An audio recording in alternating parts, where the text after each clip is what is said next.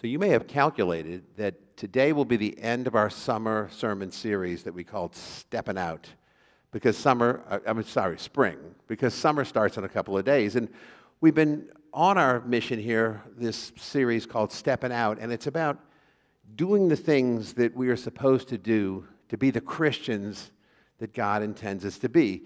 So it's only fitting that today on Father's Day, I quote again one of my favorite local celebrities who was for quite some time a fixture on the show Stepping Out on WIS. It's my fraternity brother, Tom Fitzmaurice, the local restaurant critic.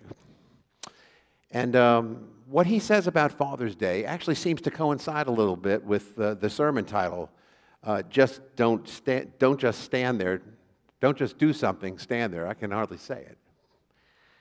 Here's what Tom says about Father's Day. He says, on June 19, 1910, Father's Day was celebrated for the first time.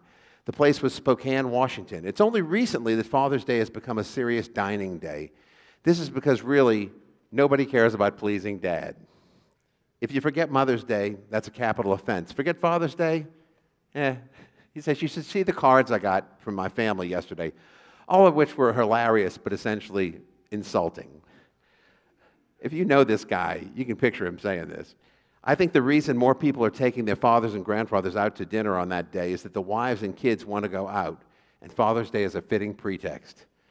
I also believe that most fathers, given their true wishes, would stay home while everyone goes out, as long as nobody tells him what to do for a change. Stay home, do nothing. You know, during our sermon series, we've had some really good naturally occurring events that helped us focus on stepping out, whether it was Memorial Day, where we honored those men and women who gave their lives for our country, or it was 2 weeks ago at Pentecost Sunday, where we saw the disciples deputized by the Holy Spirit to go out and start the Christian church. We forget sometimes, I think, that the fact that we're sitting in this Christian church like 2,000 years after that event with the Holy Spirit is not like an indirect result, but it's really a direct result of that deputizing by the Holy Spirit, as well as the result of the work of our brave soldiers and the work of the disciples in starting the church 2,000 years ago. 2,000 years ago even, that wasn't a small matter. It was recognized to be a big deal. Even in that chapter in Acts, you know, where the fire, the tongues of flame, and the Holy Spirit comes down upon the disciples, even in that same chapter 2, they talk about what an important event all this is. And that chapter concludes this way, with Peter saying to people, save yourselves from this corrupt generation. And then the scripture goes on. It says, those who accepted Peter's message were baptized, and about 3,000 were added to their number that day. And then the believers, all the believers were together. They had everything in common. They sold property and possessions to give to anyone who had need. Every day they continued to meet together in the temple courts. They broke bread in their homes, and they ate together with glad and sincere hearts, praising God and enjoying the favor of all the people. And while they're doing all that, the scripture says, and the Lord added to their number daily those who were being saved. Now, how about that first one, though? 3,000 in one day. On any given day, I would be happy to have 3 people converted. You know what? I'd be happy to have 1 person converted. There is no doubt what the dedication to the cause and the power of the Holy Spirit can do. But there's an aspect of what the disciples did that's important for us to recognize, and it's this. They waited. Jesus, resurrected, told the disciples to wait, and that the time would come when the Holy Spirit would come to them. And they waited for the Holy Spirit, and it happened. That kind of waiting seems sort of foreign to us 21st century people. More often than not, we want to take action quickly, but seldom take time to figure out what the true meaning is of what it is that's before us and what we're really supposed to be doing. Most of our energy goes to what we're going to do. What shall we do?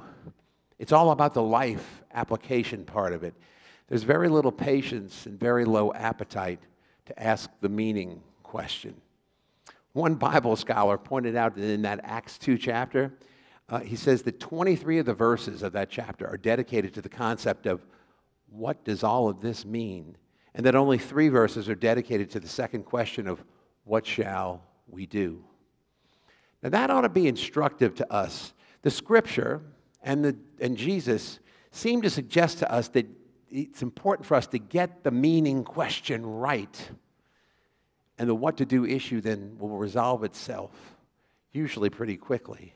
One writer put it this way. He said, dig the well deep, and the water will flow readily. That often requires us to be still, to assume a posture of standing there, or maybe kneeling there, to even begin to understand what God is doing in our lives and what that might mean. In our scripture today, Paul tells us, set your hearts on the things above, where Jesus is seated at the right hand of God. Set your minds on things above, not on earthly things. You know, that's the same concept, setting our hearts on things above, that Jesus gives us in the Sermon on the Mount in Matthew 6, when he says, seek first the kingdom of God. We're no longer to be seeking the things down here on earth, but are to set our hearts on the things of God, the things that will last forever, as opposed to the temporary things of this world. It's like Jesus told us in Matthew 6, and you know this scripture where he said, don't store for yourself treasures on earth where moth and rust destroy and thieves break in to steal them, but store your treasures in heaven where moth and rust don't destroy and where thieves don't break in and steal them. For where your treasure is, so shall your heart be also. J.B. Lightfoot was born in 1828 in Liverpool, England. He was like one of the early Beatles of preaching, I guess, coming from Liverpool. And he said it this way. He said, you must not only seek heaven, you must also think heaven. We've been raised with Jesus, and therefore we're supposed to have a new focus. We're to be constantly thinking about God and the things of God rather than the things of earth. Now, to be clear, Paul in Colossians today and Jesus are not saying that all earthly things are bad and are to be avoided. But the problem is not in the things, but it's instead in the making the things your focus. The sin comes when the things and the world distract our attention and our affections away from Jesus. Let me say something that may give some of us pause. Paul is telling us in this scripture today, the little scripture we read, that we should want to do these things. We should desire to have our focus on heaven and not on earth. If what Paul is saying sounds awful to you, the Bible suggests there is a serious problem. If we do not want to listen to the things of God, sing about the things of God, read about the things of God, talk about the things of God, then Jesus is nothing to us. We have not been raised with him. Listening to, singing about, reading about, and talking about the things of God is the true basis for a Christian life. Scripture calls that walking with the Lord. Imagine if you were walking with God. You wouldn't be in a rush to do anything. You'd want to absorb every step of that walk and every piece of the conversation, absorb every precious moment. And I doubt that God would have to say it, but if he did, he would say, don't do anything. Just stand here with me. We all have things to act upon. I presume most of us have schedules for tomorrow or Tuesday that probably looks like wake up and get dressed and go to work, or if you work from home, then get right to work from home. I don't know that it's necessarily healthy for us to have any aspect of our life that functions so robotically. But for certain, our activities as Christians, whether it's becoming better Christians or raising up other Christians or helping people who are less fortunate than us, should not be so robotic. Because when we do without pondering the depths of our faith and keeping our focus on heaven, then what we do starts to feel a whole lot like what Jesus warned against when the things we do are not done in his name. No matter how charitable those acts may look like or feel, doing it like that equates to doing the things for our own self-promotion and not God's. For those of us who are fathers out there, remember what Jesus says in John 5, verse 19. He says, "Very truly I tell you, the Son can do nothing by himself. He can only do what he sees his Father doing, because whatever the Father does, the Son does also." Of course, Jesus was referring to his relationship with God, but I read this scripture for fathers as telling fathers that the example we set for our children needs to start with our relationship with God the Father.